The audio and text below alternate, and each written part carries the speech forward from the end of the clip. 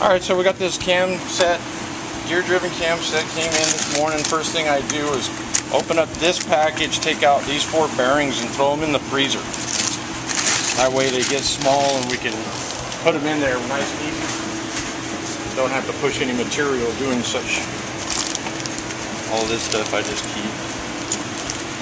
These block off plates for getting rid of that's for the newer stuff with the hydraulic tensioners. 2 cams and 2 gears. And so kind of lay them all out. That's the cam side of the gear, and this is going to be the crank side of the gear on a pinion. And we got a couple of gear-driven cams.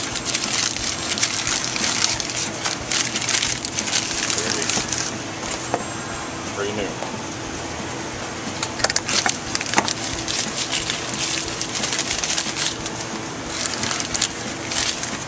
And lining these up, it's pretty simple. These things will have little marks on them. There's one there. And then the next one is right there. So when these go in together, they're going to go like that. And then they'll go down into the cam. But we got to put some bearings in. My bearings out of the freezer, they're nice and small now. We're going to open them up, hopefully. Anytime you put a bearing in, you want to put it so that you can see your words on the outside of the installation. You don't want to have those words on the bearings be inside of it. That kind of dictates which direction they'll go.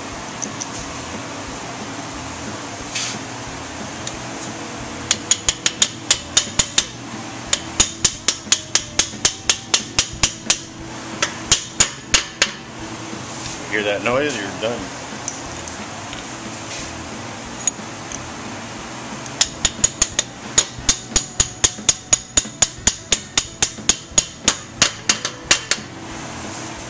And then I got my next set of bearings. Before, like I've done before, to get these bearings out, I heated this plate. You want to heat this plate again. You don't want to get it too hot because you don't want to warp it or anything. You just want to warm it up. I usually do right in the middle there.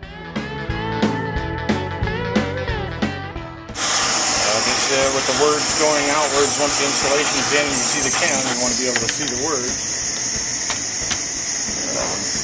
Not hot enough.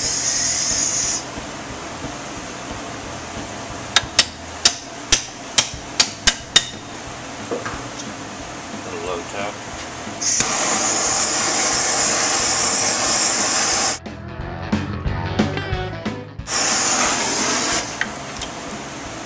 That's how they should go around.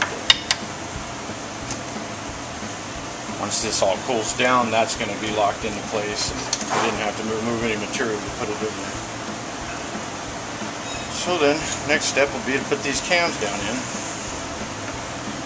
Line them up for timing again, make sure I'm on it.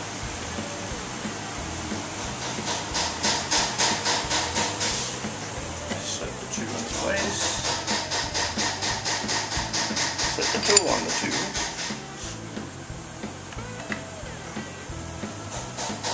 Kind of want to evenly walk these 2 down into the bearings.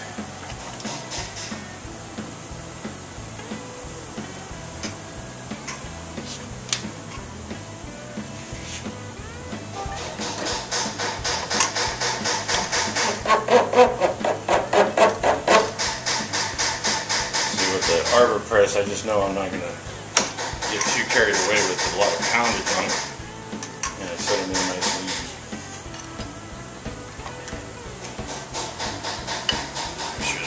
Down. Proceed.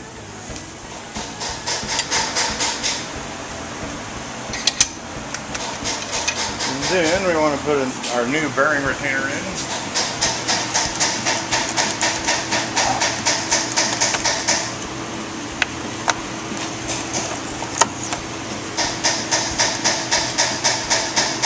And they give us a new snap ring for the front cam.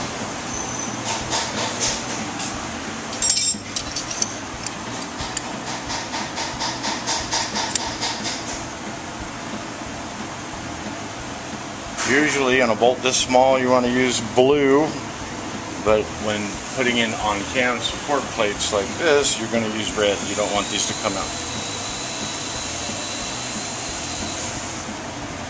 Last thing you want is one of these to come out.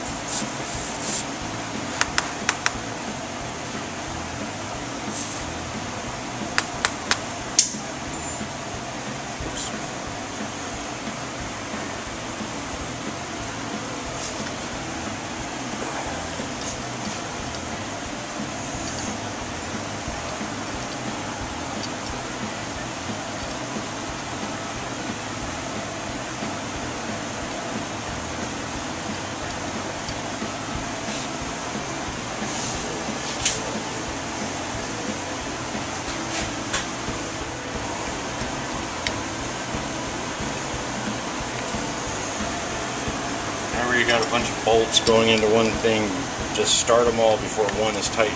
Just start them all. Otherwise you'll find one that won't go, and then you'll strip it. That's not good on a plate like this.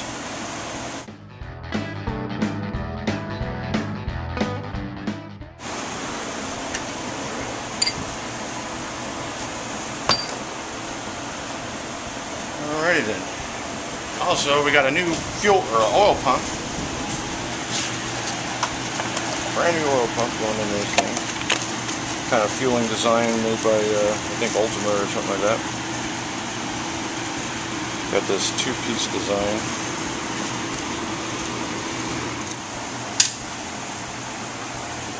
There's going to be extra long screws because this oil pump is a little bit different. So you're going to have these extra long screws. You're going to just ditch the original screws that came with this pump, or the old pump.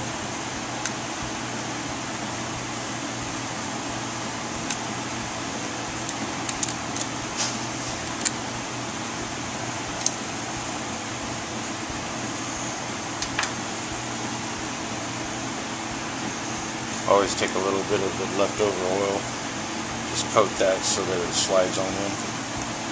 We're going to put that into the case rather than have it stay on the pump to put into the case. We're going to put it right in the case and have it set ready. A little bit of oil again to lubricate it and let it slide in.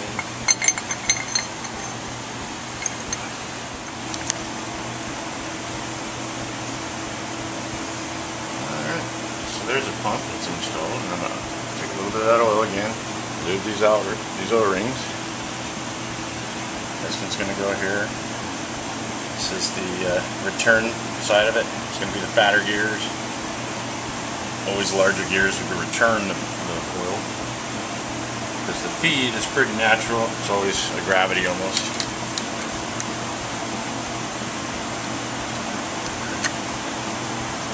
Set it nice. Take those gears out. Set them on too. And then got little dowels on them.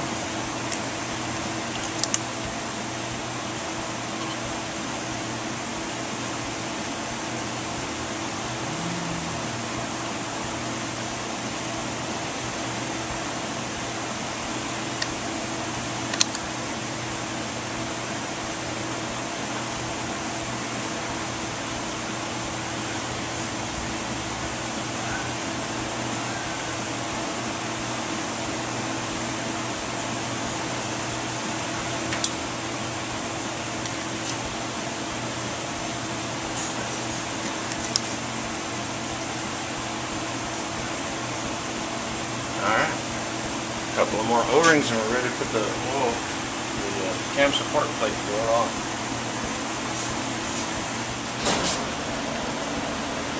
Check our cam support plate. Cams. Set them on in there. Put the two O-rings here. That's the return, and one would be for the balancers, but it doesn't have anything going for it. It's not a balance motor.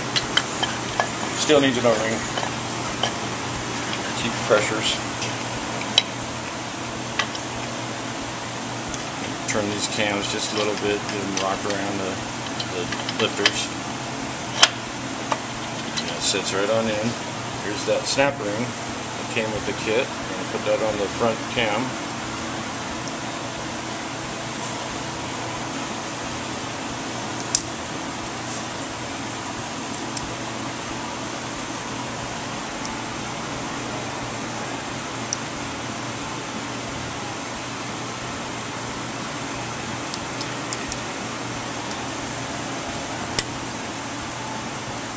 That's nice and seated. I know for a fact that I need that away from my pinion.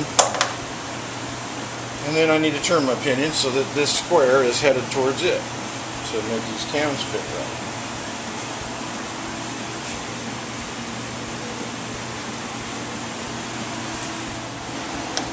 Well, like I said, we got 10 bolts going into this thing. Because of the new pump, we're going to replace 4 of these bolts with those longer ones. So we're just going to kind of set those aside and then give everybody some Loctite. A little bit of blue on each one.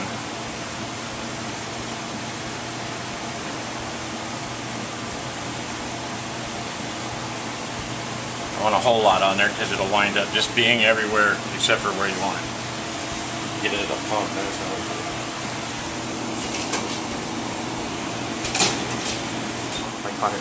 These are the Tappet Block Evo Tappet Block alignment tools, and these are just for alignment. I'm just going to put these in here and get them ready. I'm not really going to tighten anything down on that oil pump quite yet. You can see there's numbers. There's 1, 2, 3, 4. Basically like the torque procedure on it. And then I'm going to take all the outer bolts and start them. These are all the stock bolts, the short ones. 1, 2, 3, 4. Those are going to be those longer ones if you got an aftermarket oil pump.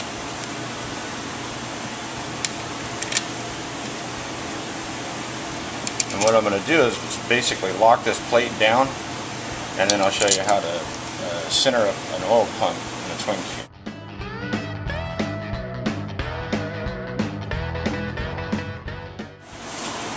Okay, next thing I want to do, this is before tightening my oil pump down. I just tightened my plate.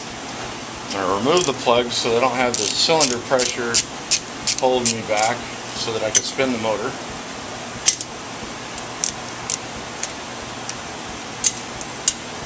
Do this a little unorthodox because sometimes we don't have 2 people to help out, or a helper to help me out. So I leave my battery on and I just set the dashboards on Road Kings to the side so that I can turn the power back onto the bike, and I'll use the starter for to rotate the motor and center my oil pump. And by centering the oil pump, I mean these gears here. You got one square, and you can see these are what they call a gerotor.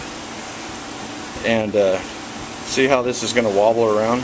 What's going to wind up happening when I want to center this oil pump, I'm going to spin the motor, and this is just going to force my pump to center in and only the pinion be moving. I'm going to go ahead and turn power on the bike. I'm just going to free spin. Right now it's going to be centering it up.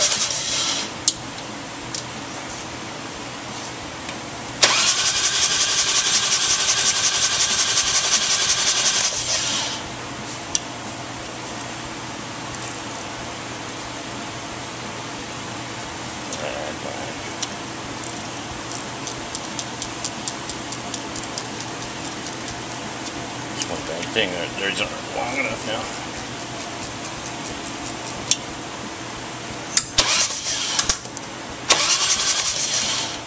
Couple of spins like that while I'm tightening, and spin it.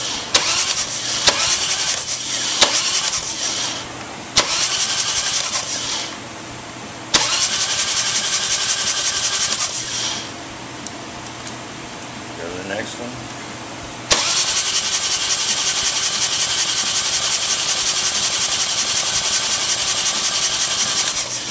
And those are tight. Once those are tight, this oil pump's not going to move. Comfortably centered it into the pump, the gears to the pump, and then we can remove these one at a time, replace them with their mint bolt.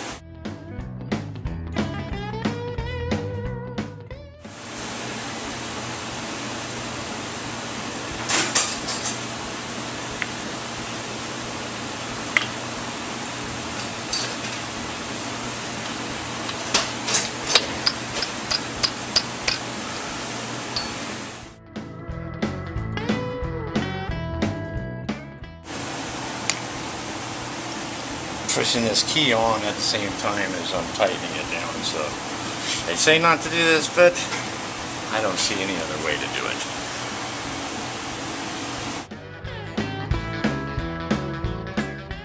See how that pinion's just a little bit off, that's fine. I'm just going to roll around like so until it fits on. Set the whole pin.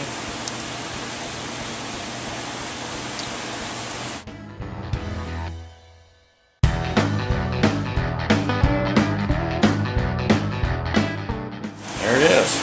Now we can remove our magnetic holders out of our keepers or our lifters. Put those tools away. We got extra bolts, just like any good job would have. Whatever you build other bikes with us. Now I'm going to have to take this head off before I continue because this exhaust stud broke. And that might be our next little section of how to repair. So basically what we've gone through is the whole cam conversion. We walked you through everything that's going on, the things that can happen. Like I say, this is a lucky segment, not to the owner of the bike, but to the viewer to see how bad things can get. Just remember, it's not always your fault. Even if you do keep up on maintenance, these things do happen. But luckily we put it back together and he'll be down the road. Thanks for watching.